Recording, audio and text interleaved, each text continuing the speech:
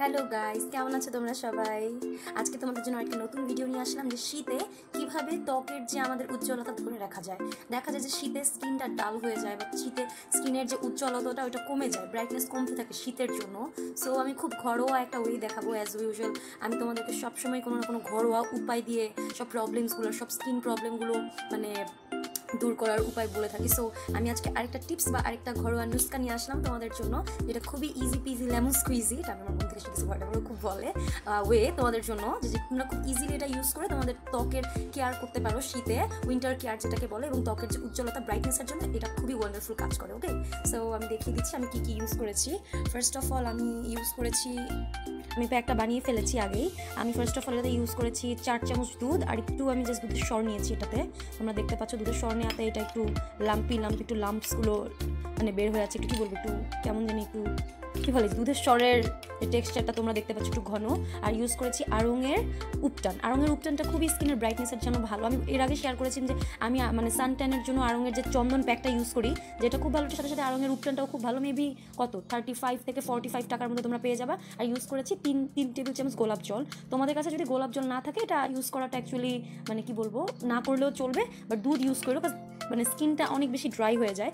আর দুধের সাথে একটু পানি আর 1.5 চা চামচ বা আমি এখানে 2 চামচের মতো নিয়েছি। আমি 2 টেবিল চামচ মানে আড়ংয়ের উপটানটা তোমরা নিতে পারো। এটা করে আমি জাস্ট এটাকে মিক্সড করে আমি পেস্টটা বানিয়ে ফেলেছি। এখানে গায়ের পিছনে ডাইরেকশন দেওয়া থাকে, আড়ংয়ের যে উপটানের পিছনে দেওয়া থাকে যে এটা ইউজ করে কথা বলা যায় না। সো তোমরা এটা অ্যাপ্লাই করে পুরো শাট আপ থাকতে হবে, মুখটাকে অফ করে।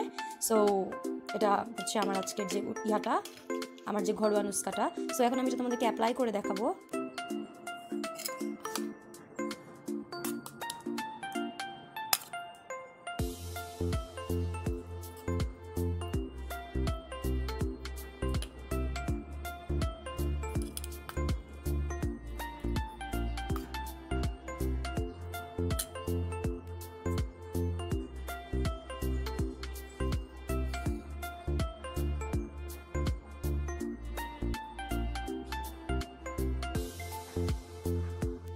সো গাইস, একদম বরাবর 10 মিনিট পরই আমি যখন একটু ড্রাই হয়ে আসে, তখন আমি একদম এটা ওয়াশ করে ফেলেছি। আমি আমার স্কিনটাকে অনেক ফ্রেশ আর ময়শ্চারাইজড ফিল করছি।